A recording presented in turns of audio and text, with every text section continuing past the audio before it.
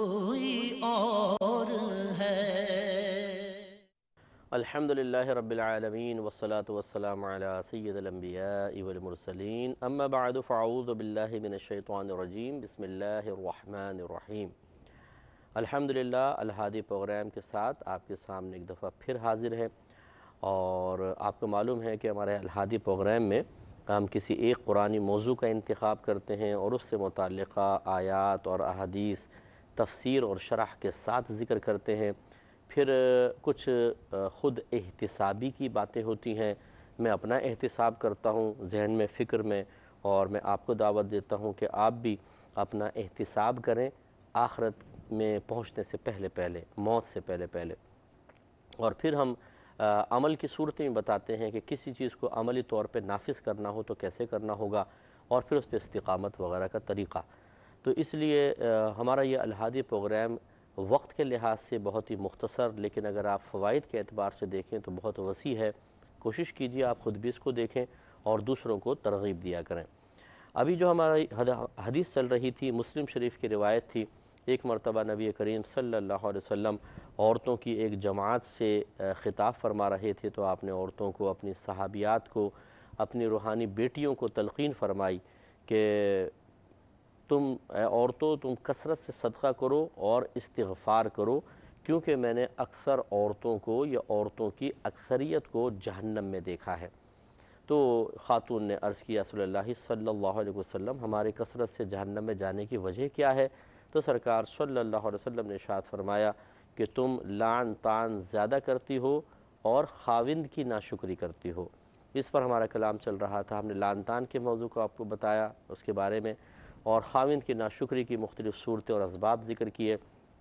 और पिछले प्रोग्राम के लास्ट में आपको मशवरा दिया था कि खुदारा अगर कभी ऐसी शोहर की नाशुक्री हो चुकी है तो सबके सामने ज़रूरी नहीं है, तन्हाई में एक गर्म सी चाय बनाइएगा अच्छी सी, और उसके साथ कोई ज़रा पकोड़े वकोड़े बनाकर वो शोहर को दें, पहले उसको खिला पिला लें तो वो खुश होगा। फिर इसके बाद बड़े अच्छे अंदाज से उससे मुआफ़ी मांग लें तो इंशाअल्लाह वो मुआफ़ कर देंगे।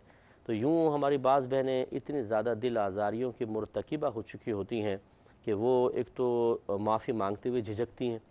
अच्छा, दूसरा फिर ये हमेशा याद रखें कि अगर हम किसी को डांटते हैं, डपटते हैं, दबाते हैं, तो इसमें एक चीज़ जो बहुत बड़ा किरदार अदा कर रही होती है वो हमारा दिल का तकब्बुर होता है, बड़ापन।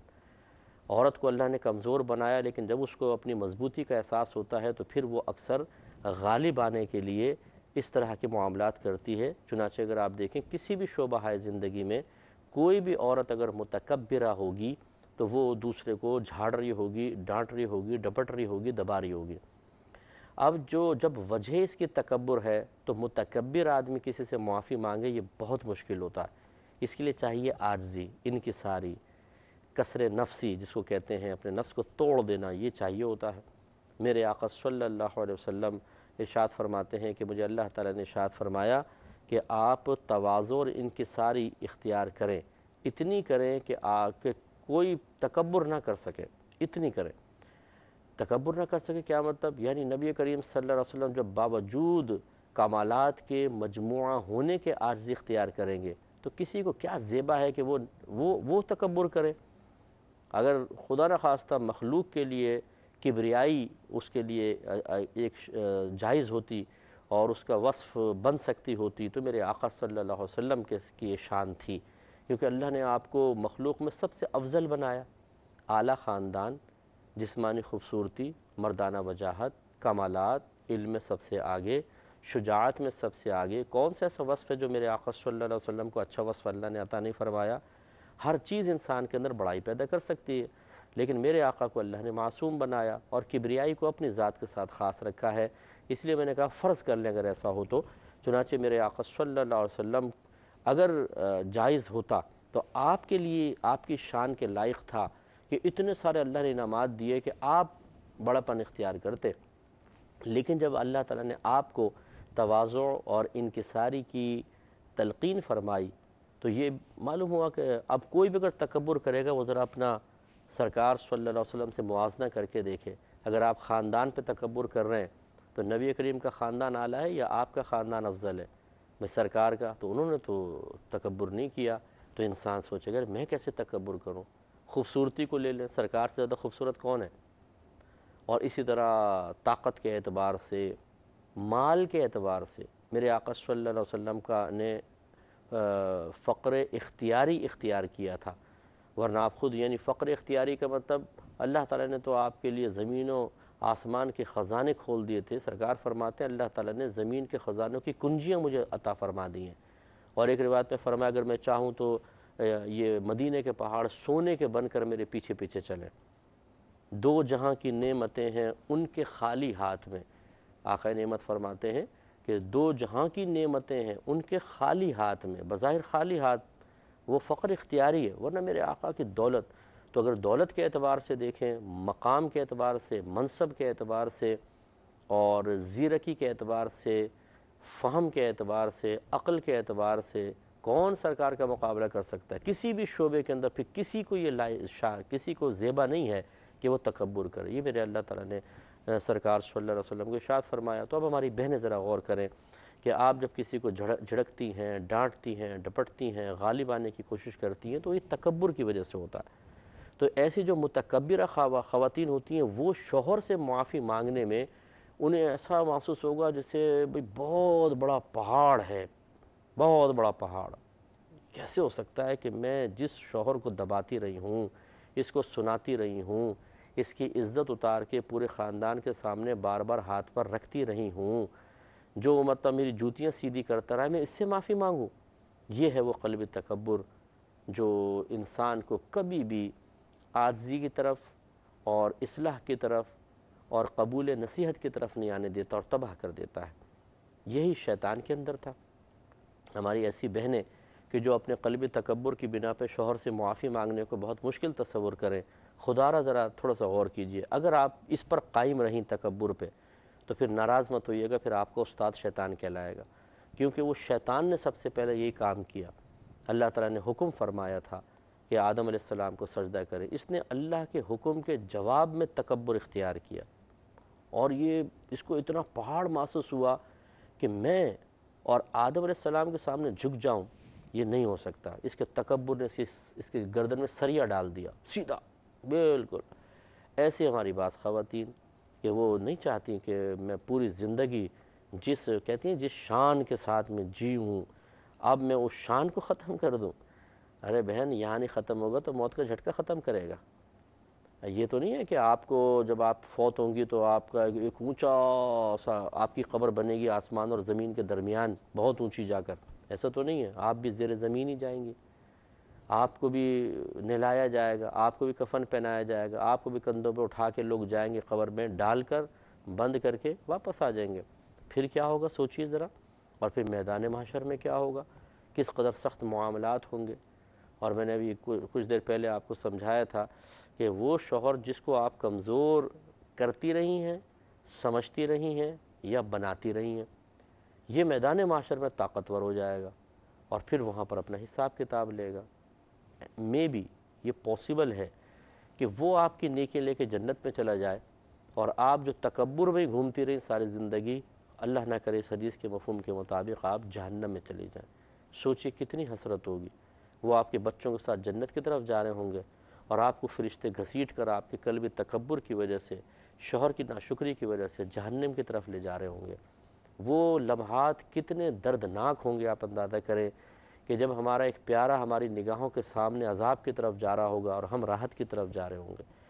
اس لیے تھوڑا سا سوچئے، شوہر سے معافی طلب کر لیں اور ایک خوشگوار ماحول بنائیں گھر میں، عاجزی اختیار کریں، تکبر کو چھوڑ دیں۔ جتنا سوچیں گی اتنا رکاوٹ پیدا ہوگی، سوچیں نہیں، ہماری بات پہ عمل پیرا ہو جائیں، فوراً عمل پیرا ہو جائیں۔ اسی طرح اگر کوئی شوہر حضرات سن رہے ہیں، آپ نے اپنی بیویوں پہ ظلم کیا ہے تو میں تو شوہروں کو بھی کہتا ہوں اپنی بیویوں سے معافی مانگ لیں، کوئی اس میں بری بات نہیں، اور سوچیں نہیں، فوراً۔ آپ کی بھی راہ میں تکبر اور رکاوٹ نہیں بننا چاہیے، پیار محبت کا ماحول ہو، ایک دوسرے کی قدر، ایک دوسرے کی عزت۔ اور ہمیشہ یاد رکھیں کہ ہم اصل میں دیکھتے ہیں یوں آمنے سامنے یا یوں دیکھ رہے ہوتے ہیں، تھوڑا سا اور جہت سے بھی ایک دوسرے کو دیکھیں۔ ہو سکتا ہے کہ شوہر سوچے کہ میری بیوی اللہ کی بارگاہ میں مجھ سے زیادہ مقبول ہو، کیونکہ بعض اوقات کوئی ایسی نیکی ہو جاتی ہے کہ اللہ تعالیٰ کی بارگاہ میں کسی کا درجہ دوسرے سے زیادہ ہو جاتا ہے، اور بیوی کو سوچنا چاہیے ہو سکتا ہے شوہر اللہ کی بارگاہ میں زیادہ مقبول ہو، تو جو مقبول بارگاہ الہی ہو اس کے ساتھ نازیبہ سلوک اور زیادہ خطرناک ہوتا ہے۔ اس لیے ہمارے بزرگوں نے فرمایا کہ کسی کے ساتھ ناانصافی نہ کرو، ظلم نہ کرو، کسی کو حقیر نہ سمجھو، ہو سکتا ہے وہ اللہ کا زیادہ پیارا ہو، تو اس کا مطلب ہے کہ آپ اللہ کے زیادہ محبوب بندے کے ساتھ ظلم کر رہے ہیں، ناانصافی کر رہے ہیں، اسے حقیر سمجھ رہے ہیں، تو پھر سوچ لیجئے کہ پھر تو آپ اللہ تعالیٰ کو معاذ اللہ ایک طرح سے چیلنج دے رہے ہیں اور اس کے غضب کو اپنی طرف متوجہ کر رہے ہیں۔ تو اس لیے میاں بیوی ایک دوسرے کو کی قدر کریں، ایک دوسرے کو عزت دیں، بڑا سمجھیں، اور جب بڑا سمجھیں گے تو اپنے بڑے کے سامنے تو تکبر پیدا نہیں ہوتا۔ بہت سے بچے اپنے ماں باپ سے معافی مانگتے ہیں، اپنے ٹیچر کے ساتھ عاجزی کے سامنے عاجزی انکساری کرتے ہیں، مسجد کے امام صاحب ہیں، شیخ ہیں، پیر صاحب ہیں، ہم ان کے سامنے عاجزی کرتے ہیں، وہ ڈانٹ بھی دیتے ہیں، ہم کہتے ہیں یار کوئی بات نہیں ہمارے بڑے ہیں، وہاں پر چونکہ تکبر نہیں ہوتا تو عاجزی نظر آتی ہے۔ یہی آپس کے اندر بھی تو معاملہ ہونا چاہیے نا، تو یہ اگر میاں بیوی اس طرح کریں تو بہت ہی بہتر ہے۔ اس کے بعد میرے آقا صلی اللہ علیہ وسلم نے فرمایا کہ میں نے عقل اور دین میں ناقص ہونے کے باوجود تم عورتوں سے زیادہ عقل مند مرد پر غالب آ جانے والا کوئی نہیں دیکھا۔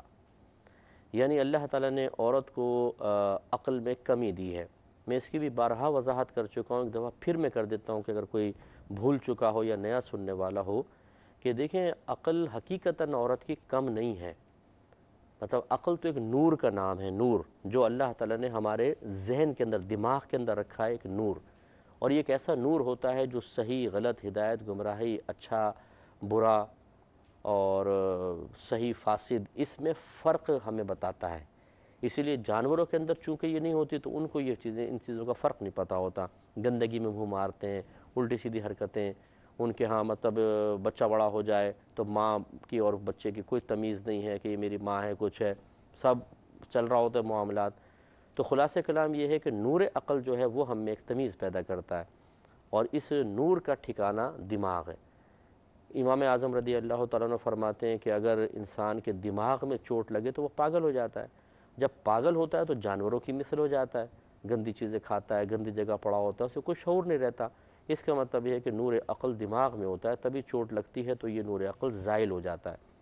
اب یہ نور عقل اللہ نے مردوں میں بھی رکھا ہے، عورتوں میں بھی رکھا ہے، اور میرا مشاہدہ یہ ہے، آپ بھی اس کی تائید کریں گے کہ بہت ساری خواتین جو ہیں وہ اس نور عقل میں مردوں سے بہت آگے نظر آتی ہیں۔ بلکہ میں نے یہ مشاہدہ کیا، اگر ایک 16 سالہ بچی لے لیں لڑکی اور ایک 16 سالہ لڑکا لے لیں، آپ دیکھیں گے بچی تیز ہوگی، لڑکا تھوڑا سا سست ہوگا، ذہنی لحاظ سے بچی کا ذہن زیادہ تیزی سے چلے گا۔ تو اس کا مطلب یہ ہوا کہ ابھی جو میرے آقا صلی اللہ علیہ وسلم فرما رہے ہیں کہ عورت کو ناقص العقل بنایا، تو اس کا کیا مطلب ہے؟ اس کا مطلب پھر سے یہی ہے، آپ سمجھ جائیں کہ اکثر عورت کے باطنی تقاضے، اس کی کیفیات، اس کے جذبات، اس کے احساسات، اس کی فیلنگز اس نور عقل پر غالب آ جاتے ہیں، یہ ہوتا ہے، اور اس کا نور عقل دب جاتا ہے، اور پھر وہ اپنے جذبات، اپنے احساسات، اپنی فیلنگز، اپنی کیفیات کے تابع ہو کر فیصلہ کرتی ہے، عقل سے نہیں کرتی ہے۔ یہی وجہ ہے کہ آپ دیکھیں تھوڑا سا جھگڑا ہوگا، بولی چھوڑ دو مجھے، طلاق دے دو، میں جا رہی ہوں میں کہ ارے بھائی خدا کا خوف کرو، اتنی سی بات کے اوپر ایک دم ہائپر ہو جاتی ہیں۔ یہ تو اللہ تعالیٰ نے 3 طلاق کا اختیار شوہر کو دیا ہے، تب بھی میں دیکھتا ہوں کہ بہت طلاقیں ہو رہی ہیں۔ اگر عورتوں کے ہاتھ میں ہوتا تو یہ طلاق کا ریشو کئی 100 گنا بڑھ چکا ہوتا، کیونکہ اتنی جلد باز ہوتی ہیں۔ وہی بات کہ نور عقل دب جاتا ہے، تو اس لیے کوئی بہن، میں بلکہ بہنوں کی تائید میں یہ بات میں نے کی، میرے آقا صلی اللہ علیہ وسلم کے کہنے کا مطلب بھی یہی ہے کہ یہ نہیں ہے کہ عورتوں کی، مرد کو جیسے اتنی عقل دی ہے تو عورتوں کی اتنی ہوتی ہے۔ نور تقسیم نہیں ہوتا، کوئی نور کا مطلب یہ ایسا نہیں ہوتا کہ چھوٹا بڑا ہو، بلکہ وجہ یہی ہے کہ عورتوں کی اکثر طبیعت، ان کی کیفیات نور عقل پہ غالب آ جاتی ہے، تو پھر فیصلوں میں فرق پڑ جاتا ہے، جلدی ناراض ہوتی ہیں، جلدی راضی ہوتی ہیں، جلدی کچھ کام کر کے پھر پچھتاتی بھی بہت جلدی ہیں بہت، تو یہ سب ظاہر کرتا ہے کہ ان کا نور عقل اکثر کیفیات کے تابع رہتا ہے۔ لیکن میرے آقا صلی اللہ علیہ وسلم فرماتے ہیں کہ اس جہت سے اگر عورتوں کے عقل کے نقص کو دیکھا جائے، پھر بھی ایک عقل مند مرد پر غالب آنے والی عورتوں سے زیادہ میں نے کوئی نہیں دیکھی۔ تو آپ دیکھیں نا، مطلب اگر یہ ماں کے روپ میں ہو تو بیٹے پہ غالب آ جاتی ہے اور بہو کے خلاف کر دیتی ہے. کبھی بہو ایسی ہوتی ہے جو شوہر پہ غالب آ کے اسے ماں کے خلاف کر دیتی ہے، بہنوں کے خلاف کر دیتی ہے. اور اسی طریقے سے جو اگر کوئی محبوبہ ہوتی ہے تو وہ لڑکے کو پورے خاندان کے خلاف کر کے اپنے ساتھ ملا لیتی ہے. تو یہ اس کا مطلب یہ ہوا کہ عورتوں کی عقل، نور عقل تو ہے، اور اسی کو سرکار نے یہ بیان بھی فرمایا. اب اس میں تھوڑا سا توجہ فرمانے کی ضرورت ہے. یہ اشارہ ہے میرے آقا صلی اللہ علیہ وسلم کا کہ بعض اوقات مرد بھی اپنی کیفیات کے تابع ہو کر وہ کیفیات یا وہ جذبات، وہ احساسات، وہ فیلنگز جو عورت کی وجہ سے اس کے اندر پیدا ہوتے ہیں، اپنے نور عقل کو دبا لیتا ہے. وہ فیلنگز غالب آتی ہیں اور پھر وہ چونکہ عورت کی طرف سے آئی ہوتی ہیں تو عورت اپنا مطالبہ رکھ دیتی ہے. آدمی اس مطالبے کو پورا کر کے اپنا نقصان کرتا ہے. مثال کے طور پہ بیوی ہے، نئی نئی شادی ہوتی ہے، اور نئی بھی کیا تھوڑا سا آگے بھی بڑھ جاتے ہیں، تو چونکہ وہ خدمت کرتی ہے شوہر کو، ذہنی سکون، جسمانی سکون فراہم کرتی ہے، وہ ایک طریقے سے بچے اس کو دیتی ہے، بچوں پیدائش کا سبب بنتی ہے. تو اکثر ایسا ہوتا ہے، آپ یہ دیکھیں گے کہ پھر وہ عورتیں شوہر کو یوز کرتی ہیں اپنے لیے، اور ماں کے خلاف کر دیتی ہیں، باپ کے خلاف، بہنوں کے خلاف. بہنوں کی شادی ہونی ہے، جوان بہنیں ہیں، لیکن وہ ایسا ذہن بناتی ہے کہ جوان بھائی بھی بیوی کو لے کے علیحدہ چلا جاتا ہے اور ان کی کفالت نہیں کرتا، ان کو نان نفقہ نہیں دیتا. ان کی شادیوں کا جو ہمارے عرف میں ایک ماحول چل رہا ہے کہ بھائی انتظام کرتا ہے، وہ اس سے بہت دور ہو جاتا ہے. اب یہ کون غالب آیا اس کی عقل پہ؟ عورت. تو یہ میں آپ کو تھوڑا سا اپنی بہنوں کو مزید سمجھا رہا ہوں کہ آپ کو اگر اللہ نے ذہانت دی ہے، اگر آپ کے پاس کسی بھی مرد کا، وہ شوہر ہو، وہ والد ہوں، وہ بھائی ہوں، وہ بیٹا ہو، اگر کوئی ایسا ویک پوائنٹ ہے جس کو آپ محسوس کر کے اس کو دبا لیتی ہیں، اپنے مطالبات منوا سکتی ہیں، تو خدا را ناجائز مطالبہ کبھی نہ منوائیے گا. ان سے ناانصافی اور ظلم کا کام کوئی نہ کروائیے گا، ورنہ وہ بھی پچھتائیں گے اور آپ بھی پچھتائیں گے. اللہ تعالیٰ عمل کی توفیق عطا فرمائے. آمین. وآخر دعوانا ان الحمدللہ رب العالمین. میں بہک سکوں یہ مجال کیا میرا رہا